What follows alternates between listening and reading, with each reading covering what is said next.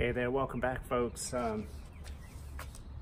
Today I'm going to reattempt to open a beer bottle using a induction heater, the one shown here, which can go up to 3 or 4 kilowatts. It's pretty powerful. I have some beer here and I'm going to try and pop these caps with this induction heater. On my last video, the attempt failed. I think it had something to do with the fact that I hadn't shaken the bottles first.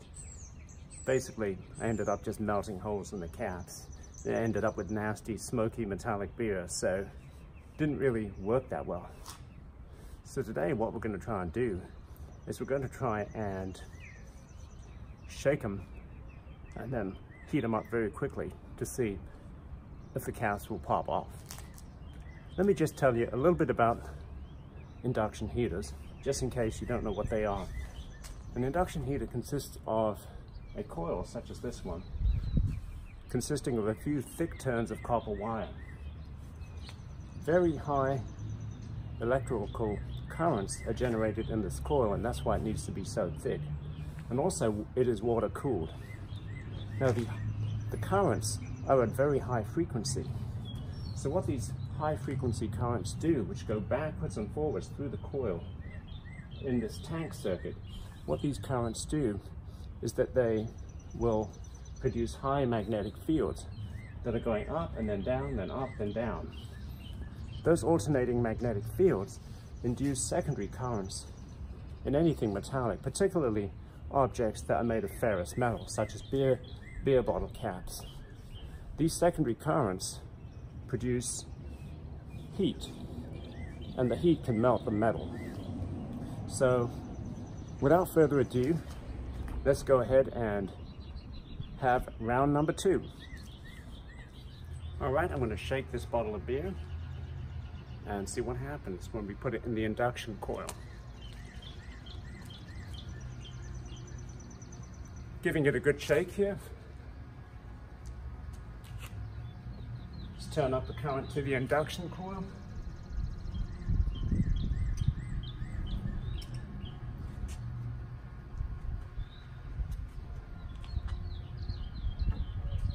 Here it goes.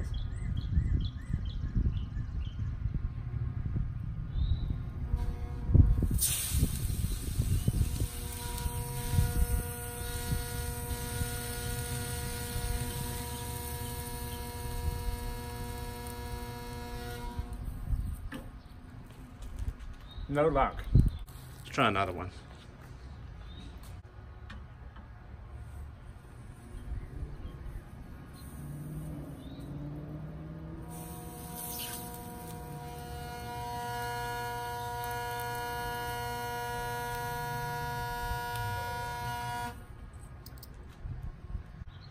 Second failed.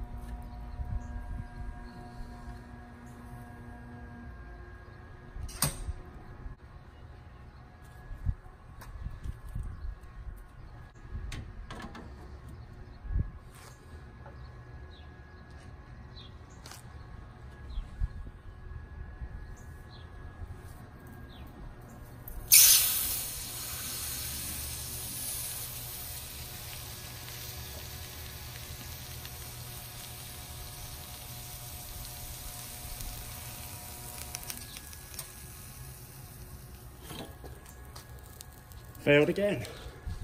I don't think it works.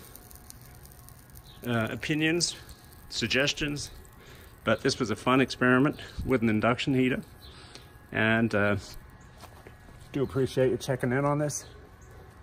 Please come back for more videos.